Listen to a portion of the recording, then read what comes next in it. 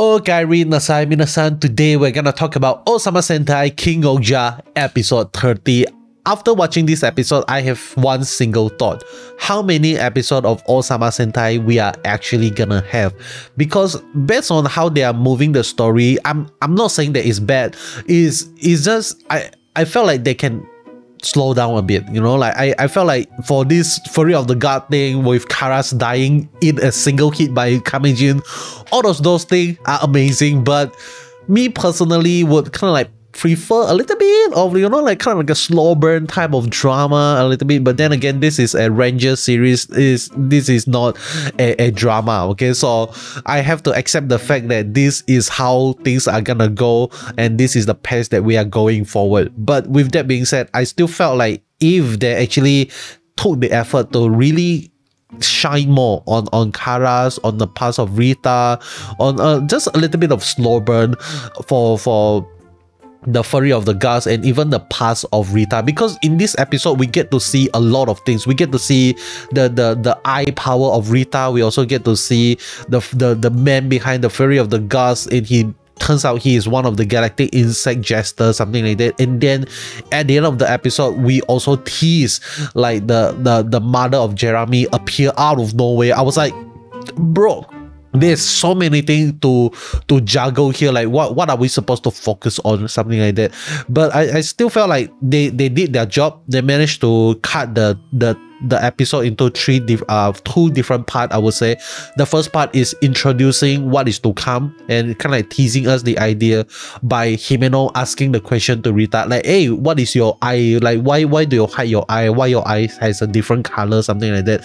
And Rita kind of like did not answer Himeno. It's not that Rita doesn't want to tell Himeno, but it is her duty as a supreme justice, you know, like Kara's told her not to tell anyone, so she's not telling anyone, something like that, okay? So that's really amazing. But another thing that I really enjoy is how like Rita is so passionate, like the way they are able to portray Rita passionate heart by talking about Morphone Scalper. That is like so good.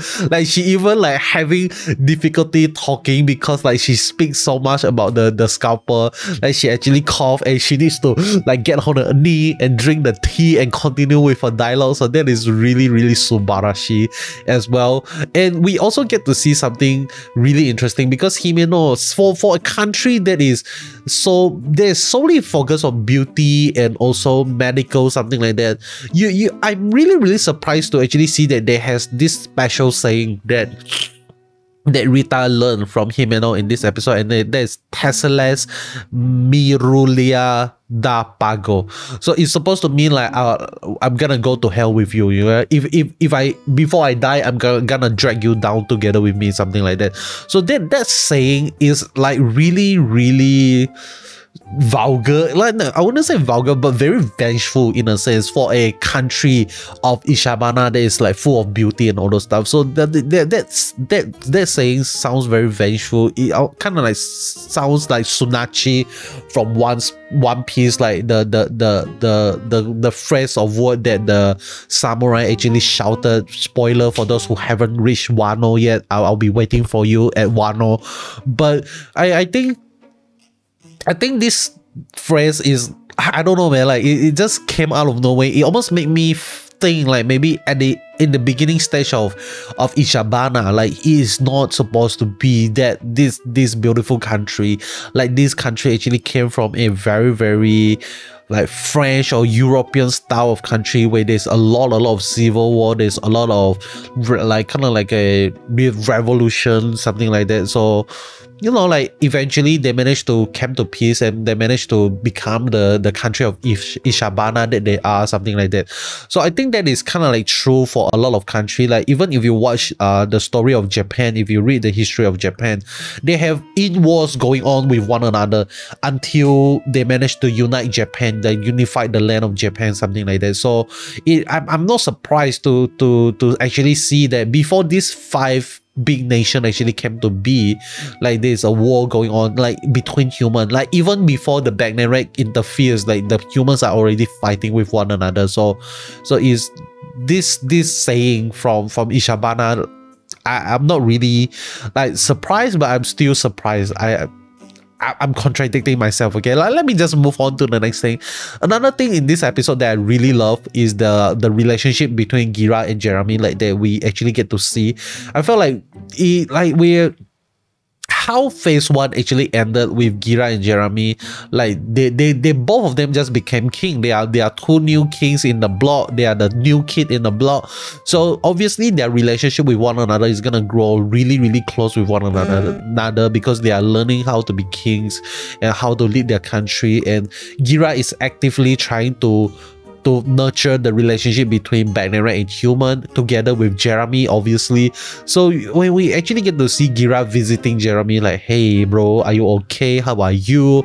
And Jeremy be like, hey, you know, like it's been like this for the past 2000 years, but things are different now. I have you care for me, something like that. So I think I really love that friendship that we saw between Gira and Jeremy. It like the main rider, the red rider and the white rider, like having this a little bit of kind of like bromance. I think that is really amazing. Hopefully we get to see more of that in the future as well. Okay, but I felt like the character that don't really have any like chemistry so far is I think is like Yama and also Dibowski. We don't really get to see the both of them interacting with one another that much, even though like there's a little bit of like back and forth in the early days of the series. We actually get to see like how Yama says Dibowski, like because of how scummy he is or how scheming he is, he actually makes Dibowski more trustworthy, something like that. Okay, so yeah, I don't know why I go there. Maybe I just want to like kind of like couple up, not like couple up the ranges. I just want to like, there's like different dynamic when we see different ranges like together interacting with one another. And I think this is especially true in this episode when we get to see Himeno and Rita, like they are connecting with one another. And we even get to see a really I would say really powerful scene at the end of this episode when we actually get to see Rita like felt a little bit of warmth, like she's like imagining Morpho like hugging her, but turns out it is actually Himeno is the one that actually hugs Rita and pull Rita's away from using her secret art and tell her that, hey, this guy has already took away my parents, don't let him take away my friend as well again. So that I think that one is like, wow, impactful, powerful. Hopefully we get to see more of those things because it is really subarashi. Okay, like I really love that scene, like how they ended the episode with how Rita, like, you know, like she's determined to sacrifice herself to play her role as the Supreme Justice. And if she actually play her role as the Supreme Justice, then Monophonia is definitely gonna be the next Supreme Justice, and Monophonia is ready for that. And that is why Rita, since the early days, already kind of like, hey, Monophonia, you're gonna be next in line, something like that, because she's like preparing, one day this is gonna happen, something like that. So that is really amazing as well. I really love how they settle that emotional impact thing in the episode itself, but they still did manage to figure out a way to kind of like defeat Grody, something like that. Okay, so I'm really curious to see how they are gonna defeat Grody. And I mean, like I have my own theory on how they might actually defeat Grody. Maybe one way they can actually choose to, you know, like defeat Grody is by using poison again. But because Himeno's parents was being killed by the poison of Scorpy used by Grody itself, so maybe there's a way that Himeno is able to harvest another Shugot's poison to use against Grody. And the Shugot that I have in mind right now is gonna be Tarantula Abyss, because throughout phase 2 of the story we have not seen Tarantula Abyss anyway, and being a spider, I would assume Tarantula Abyss is gonna have a poison in his vein as well. So that is what I kind of like assume. Okay, but then again, I could be wrong. So if they manage to defeat Grody just by using poison, I think that's gonna be very poetic. Is gonna be really amazing, because that is how we first get to know him, and that is how he actually end up dying. So there's gonna be really subarashi as well.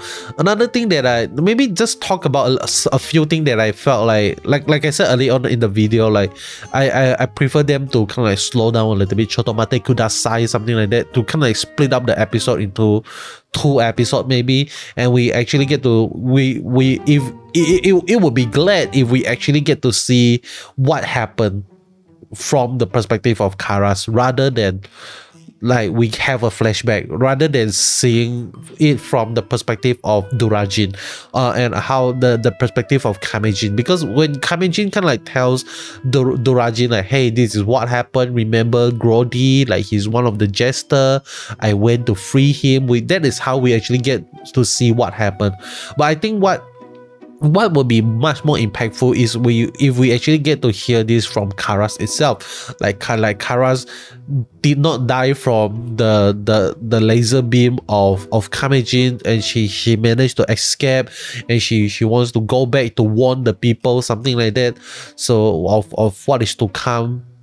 I think if that is how the story goes, they are able to have a little bit of like, you know, like emotional moment with Karas and Rita, and when by the time Karas actually reached Ishabana, like she died on Rita's hand, and she kind of like asked Rita, hey, do it, you need to do it, and then Rita is gonna have a kind of a little bit of internal conflict between in herself, like I want to do it, but Himeno asked me not to do it, and all those stuff. Like that is gonna be amazing, okay? Like if that is how the story goes. But with that being said, I just wanna go on to the last part of the episode where we actually get to see Jeremy's mother, and I think like a lot of people on the internet seems to really love her design, and like lasting for her, or should I say, I get the appeal, like she is definitely, you know, like she have the curves at the right spot. But I just want to remind all of you, that is just costume, okay? That is just costume. What are you guys doing? Like, you horny bastard.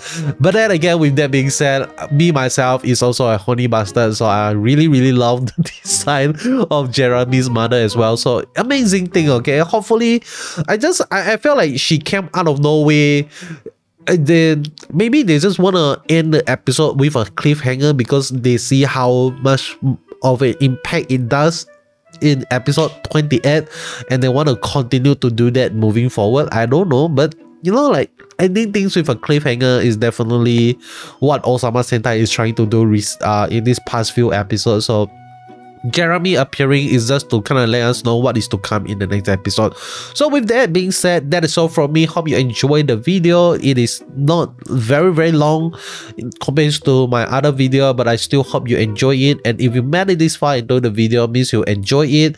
If you haven't subscribed, I would strongly encourage you to do so, to subscribe, and maybe comment the word MILF in the comment section below, and don't tell anyone, don't even explain why MILF. Just type it because of Jeremy's mother. Bye, goodbye, that is all. Subscribe if you haven't. Bye.